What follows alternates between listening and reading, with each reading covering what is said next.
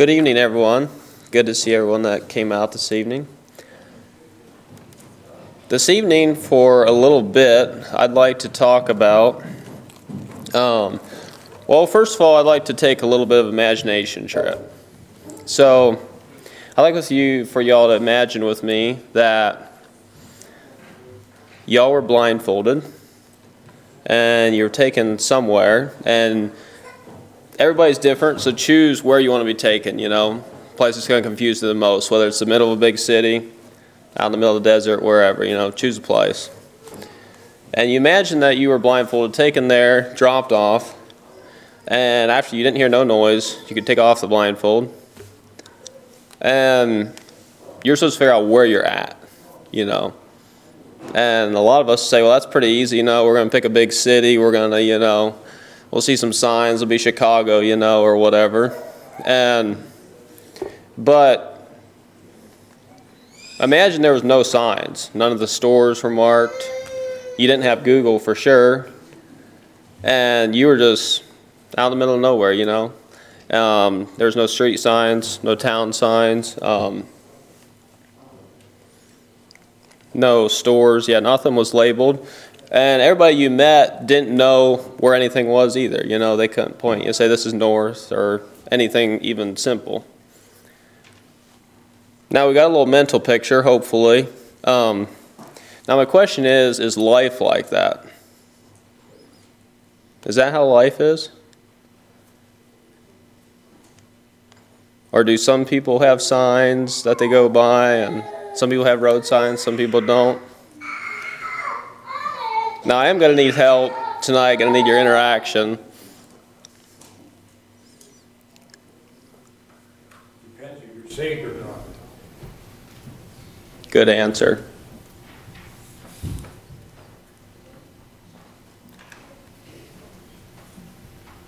Anybody else have an opinion?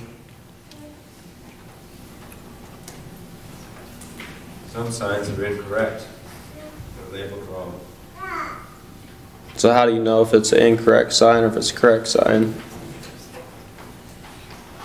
You have to test it by the truth. Good answer. There's one reliable map. I like your point. Yeah, tonight I'd like to think a little bit about, a title is Seeking a Sign. And, we go through life, and I don't know if you are this way, but sometimes when you come up against something hard, you're like, Lord, give me a sign. And I was doing some thinking about this. I was driving down the road, and I was like, so we say we're going to seek a sign, or maybe we ask the Lord for a sign, but then I was like, there's a lot of people saying we can't go by seeking a sign. There's those people that say there's not such a thing, the Lord doesn't give a sign. Other people say, yes, the Lord speaks by signs. So I'd like to, just have a good discussion tonight and dig a little bit into the Bible, see what God says about seeking signs. First of all, to get started, get our minds rolling, as I was studying, I came across a story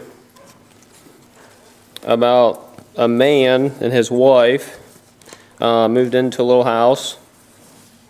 And I came across this story. I don't know the origin of the story, but it kind of gives a pretty good view of what I was thinking about whenever I thought about this, seeking a sign. I'm going to read this story. Years ago, my wife and I rented a house out in the country in Manassas, Virginia. It was our first house together. We lived on a commuter road, which means that there was heavy traffic in the morning as folks drove to work, and heavy traffic in the evening as folks went home from work. I should insert here, this is kind of a sad story, but it turns out very beautiful. One day, shortly after we moved in, as I was watching all the cars drive by our house, I felt a strong conviction to put a sign out by the road that said something about God. Then I thought, that's crazy. I prayed about it for a couple days and said, Lord, are you wanting me to put a sign out by the road about you? I told the Lord, I tell you what, if you want me to put a sign out by the road about you, I need you to provide a sheet of plywood and the paint. Later that week, as I was mowing the tall grass in my new backyard, I heard a thump as the mower went over the grass. I backed up to see what made the sound, and it was half a sheet of plywood. I thought, well, that's funny. All I need now is some paint. I picked up the half sheet of plywood and decided to put it in the unfinished basement of our new rental home. This would be the first time I went to the basement. As I began to walk downstairs with the plywood, I noticed several shelves of paint. What? Well, Lord, in just a few short days, you provided the wood and the paint. What message do you want me to write? The only message that kept coming to mind was simple. The message was, Jesus loves you. I painted it that night, put it out by our mailbox late on a Sunday night. As I stood back to read it, I noticed I had painted the letters too small to read if the cars went flying by. Lord, the only way people are going to be able to read this sign is if they are driving very slowly. The next morning I woke up and there were about 6 inches of snow on the ground. A surprise snowstorm hit our area. Cars were driving very slowly past our house and, more importantly, past the sign. I could not believe it. There was no snow in the forecast. I decided every Sunday night, I would repaint the sign white and put a new message on it. About 6 months after the first sign went out, I received a note on my car windshield in my church's parking lot one Sunday after church. Our church was about 30 to 40 minutes away from our house. The note was from a man who attended our church. He wrote about 6 months ago, his world was turned upside down. His wife left him and he lost his job all in the same week. He felt depressed and worthless. He decided he was going to end it all and take his life. As he left his house one morning, he told God that he did not want to live anymore, and he blamed God for all his trouble. He did not believe God loved him. He prayed and said, God, if you are real, and if you love me and don't want to take my life, please give me a sign. As he turned down my road, moments later, he saw a sign that read, Jesus loves you. He burst into tears. He prayed for a sign. He literally got a sign. He decided because of that sign, he was not going to take his life. As he was going through the church directory one night, he saw a couple from church lived near him. When he saw the address, he realized that was the address of the house where he saw the sign. As I read the letter, I began to weep. I could not believe that our little sign was used in such a powerful way. Have you been asking God for a sign of His love for you? Now, that's a pretty amazing story. And I know some people would maybe criticize it, but was that coincidence? This guy, all this chain of, was that just a chain of events that just fell together and this happened? I'd like to hear your thoughts on that. It's a chain of events, all right, directed by God.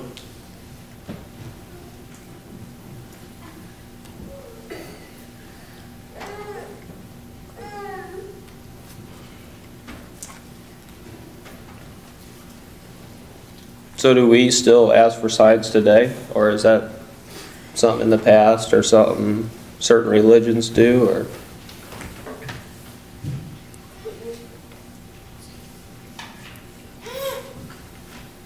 I would probably make a little bit of a distinction between asking for direction and seeking a sign. Not quite sure where to go with this seeking a sign thing.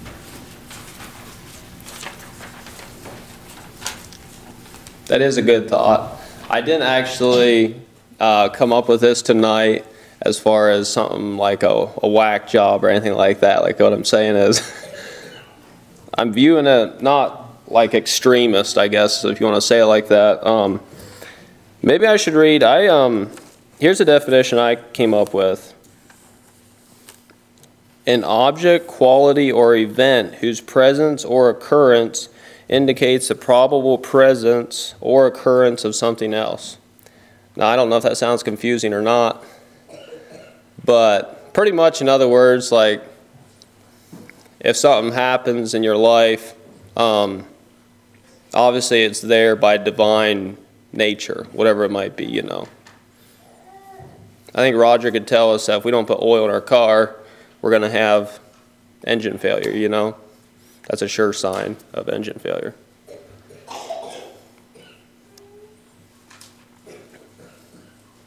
I'm not sure that you can answer the question, should we ask for a sign in just a simple statement, yes or no? It depends on the motive behind your asking. If you have clear command from God and you're seeking a sign to try to avoid that command, I think that's wrong. Sometimes people need a confirmation.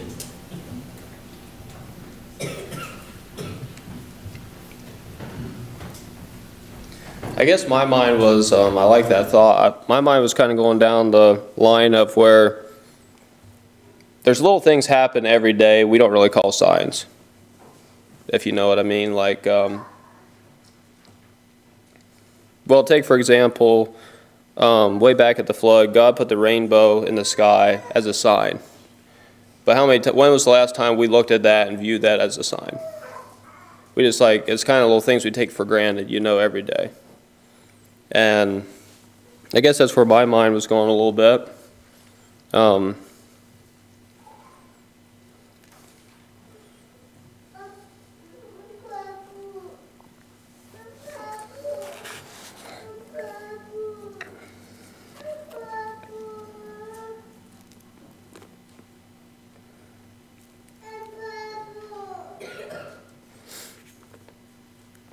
Do any of you have times in the Bible that you could think of when people maybe sought a sign or a sign was answered or anything like that?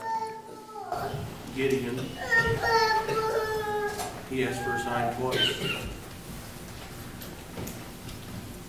Did he get his sign? Was it for his benefit? No, he had to go do something he didn't want to. Is that the reason that he asked a couple times? I guess some problem. That's a good one.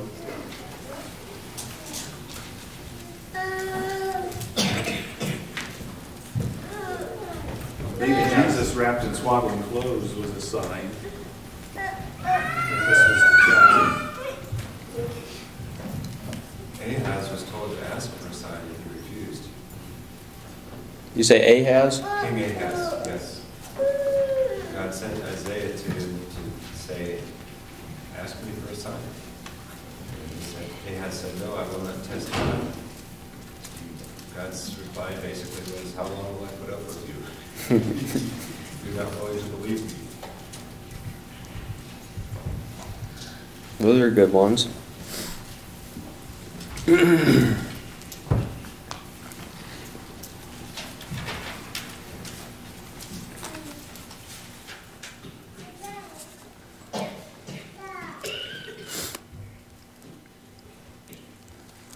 don't know if you would consider Daniel and his 3 friends, but the sign was given when they were more healthy than the other captives.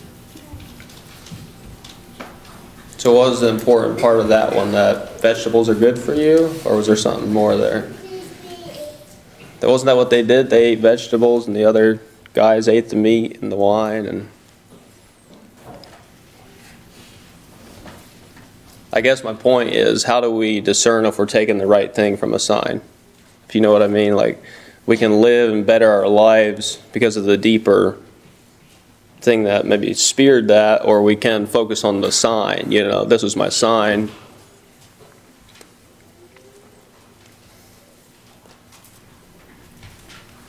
Well, it would have been more than their motive. They were not going to defile themselves with the king's meat.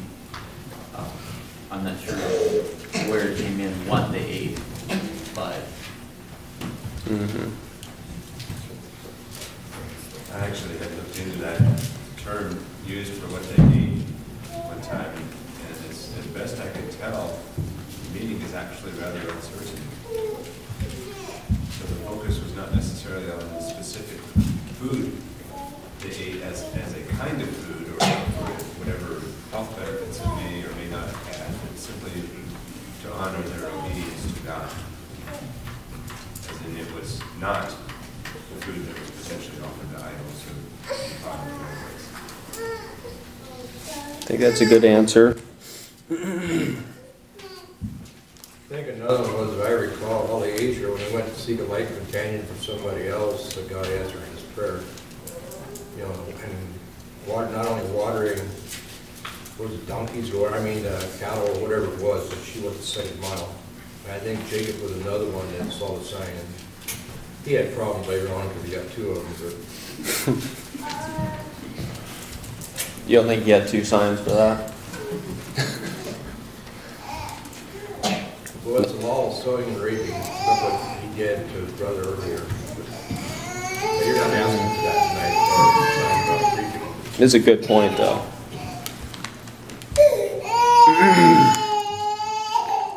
I think we need to be careful from the aspect of the says, take a sample. Say in the Bible, the part of the prayer bailing, now you're going to pray and see if God would say it's necessary or not. Things are spelled out in the scripture. I don't think it's right to ask for signs. However, we want to really know the will of God. God can make it known to us by the sign. But I don't think he needs to try and reinforce his word. His word is self already. So something that's spelled out in the scripture, I don't think it's right for us to do that. However, with Gideon's situation, God told him to do something.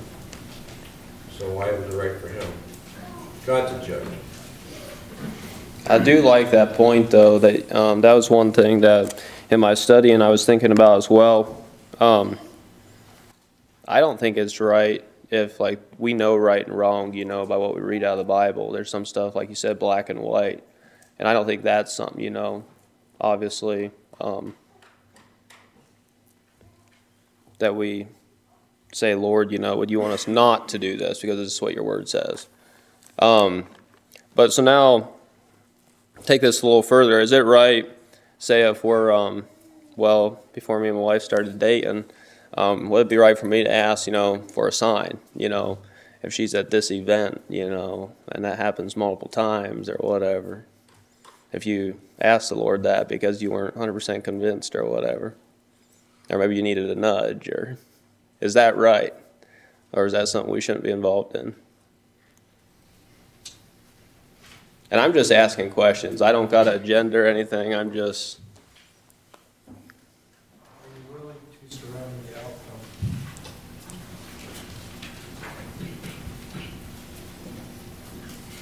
When you connect it to the devotional this evening, why are we asking? Are we asking from some selfish desire? Or are we asking from a sincere desire to do God's will and to receive wisdom? I mean, the other thing is, what are we talking about? I guess God is providentially ruling over everything. His providence is active on all things. Christ upholds all things by the word of his power, it says in Colossians. And Job received several chapter lesson in God's providential rule over creation. And so, yes, there's a sense in which God directs everything, but there's also a sense in which we need to make some choices. We need to seek his wisdom. And I would feel comfortable seeking it from his word, first of all. And actually, what convinced me to ask Sarah to marry me was her walk with God, what I could observe. But how did you know, like, I'm not trying to be weird here, but, so, like, my point is this. So, I think that's a good point that you had, but there's a lot of people walking close to God. So how do you narrow that down? I'm just going to, since you used that example, I'm going to reverse that question.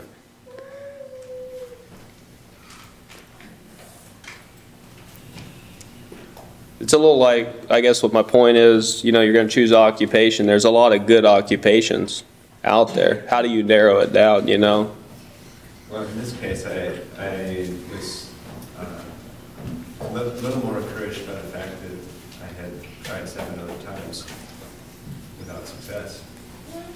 with other young ladies. I'm sorry, I didn't mean to dig into your... That's fine, it doesn't bother me.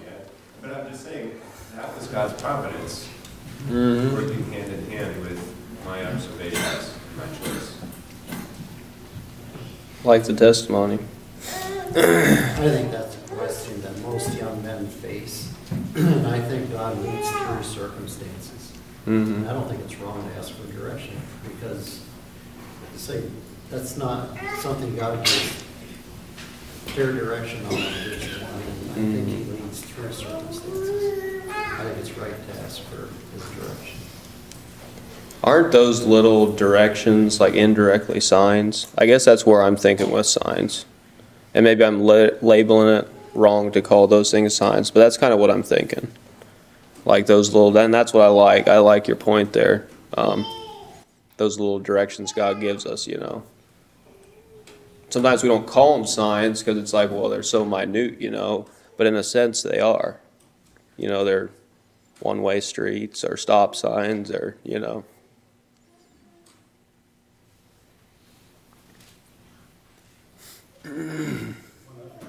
One thought I had was, does it make a difference if you're asking for a specific sign, or are you open to a sign?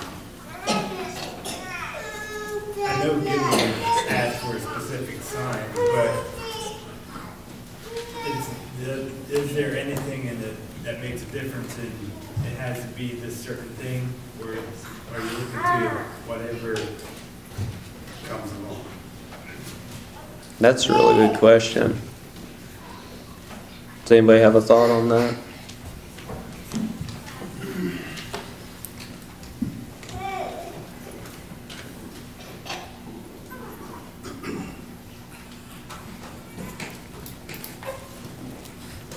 It can get real touchy asking for a sign, and everybody has an opinion. And there's a lot of people aren't going to really share their opinion probably, but like Willow said, are you willing to follow through with the outcome? You know, Richard has a very good point, but at the end of the day, why are you asking for a sign? Mm-hmm. If you're asking for a specific sign, and that sign isn't given, and you bully your way on through, then you have a hardening of that. I don't know, I get pretty hard on you, but, you know, it's obvious where your question came from, and it's obvious where your sign came from. Mm-hmm. It wasn't from a submissive, willing heart. So you're saying even though you asked for a sign, you still knew the route you were going to take before you even... If you do that, then you're totally asking under the wrong condition. I think you have a good point. Let me read a verse that I came across here in Matthew 16:3.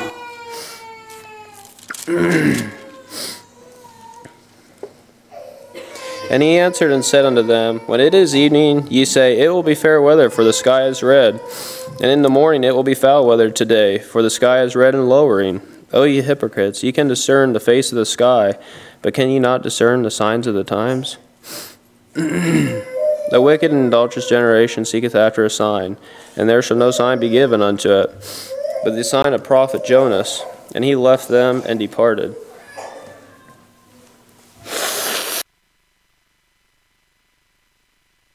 The question, and I read those verses, does that mean now that we shouldn't ask for a sign? It says a wicked and adulterous generation asked for a sign. That sounds pretty strong.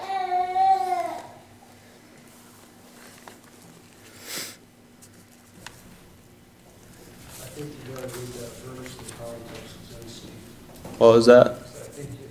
I'm going to challenge you to read that verse in the context that it's being used.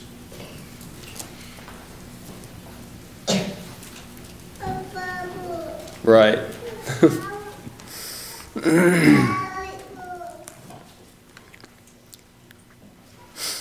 think he's pretty much saying that you all can look at the weather and you all have the answers for the easy things in life, but you can't actually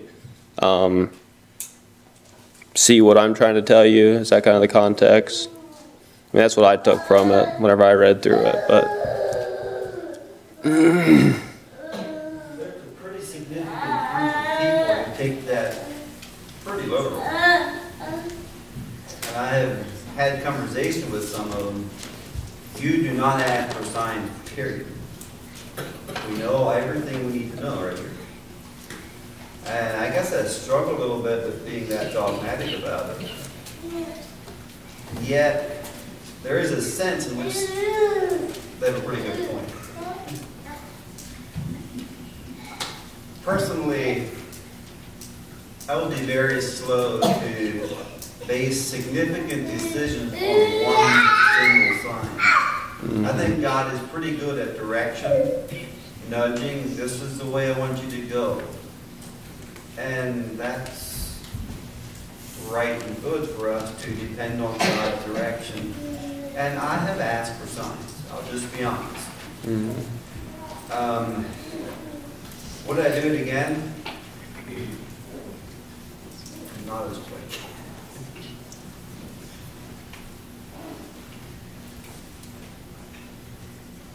But I do ask for direction. And so then God, in a roundabout way, if you want to say it, works in signs, right? If you feel little nudges, that's what I call signs. Circumstances. Okay, circumstances. Yeah, that's probably a better word. Sometimes it's circumstances, sometimes it's a little more significant than just a circumstance. Maybe I shouldn't say just a circumstance, but sometimes there's some unusual circumstances. Then we recognize God working through that. I think if we're not careful, I think we can be pretty close to, is it called mock God maybe? By asking, if the moon would come up in the middle of the day or something weird like that. I don't think that's right. Because I think we can almost, I'm not sure if you call it mock God or.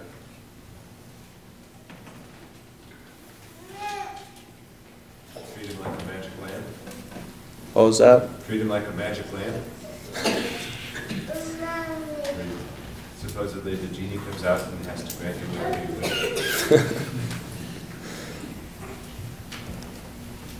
wishes. So another aspect of this that we could think about is there's people in history have asked for signs. Maybe God answered their sign, whether it's through circumstances or whatever, and whether it was choosing a career or whatever it was. So they felt pretty strongly God was leading them into this, and so they start into that career, whatever it might be, put whatever you want in there, and then it doesn't work out. You know what I mean? They're a year into it, and things go belly up. Was God leading in their lives, or wasn't He? I'm just asking these questions. I mean, I know the answers to these, and I think y'all do too, but I just like some discussion. Or is that a sign they forced their way into it? I think we just came through Job, so I think people...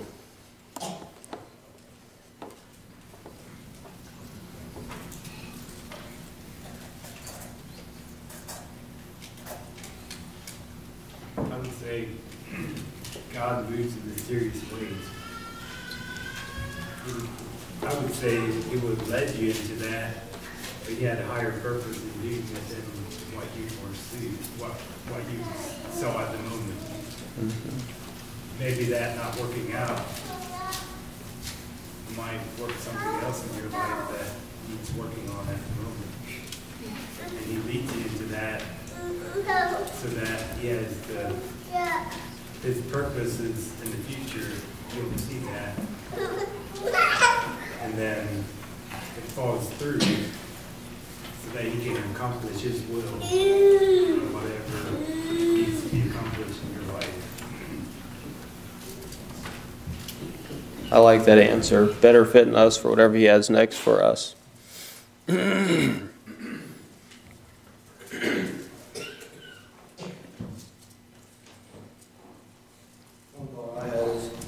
following road signs.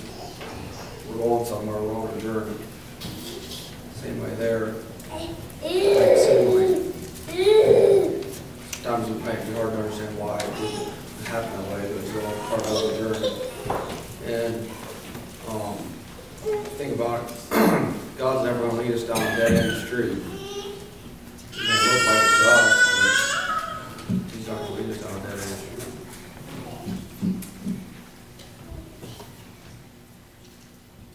I like that point. So no matter how rough the going is, we take comfort that it'll lead to a beautiful destination if we're truly following Him.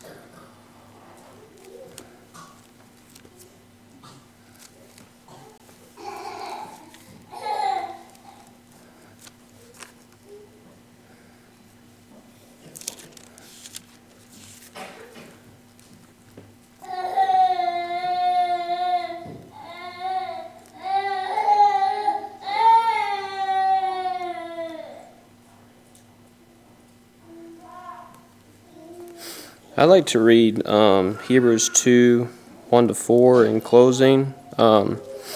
Therefore we ought to give the more earnest heed to the things which we have heard, lest at any time we should let them slip. For if the word spoken by angels was steadfast, and every transgression and disobedience received a just recompense of reward, how shall we escape if we neglect so great salvation, which at the first began to be spoken of the Lord, and was confirmed unto us by them that heard Him? God also bearing them witness, both with signs and wonders, and with divers miracles, and gifts of the Holy Ghost, according to His own will. I guess the thing I'd like to leave with us tonight is, I think God here is saying that He has given us everything as far as signs, amazing signs of His love, His mercy to us, everything we need to make it to glory if we're following Him, and I don't think we need to seek some dramatic sign, to experience God in our lives. And I guess what I'd like to leave with us tonight is, the next time we're tempted to not feel like God is on our side, or maybe we're down in the dumps, maybe we should check our relationship with Him, and I think He'll put plenty of circumstances in our lives to show His mercy and that He is right beside us if we choose to follow Him. At this time, I'll turn it back over to Kendrick.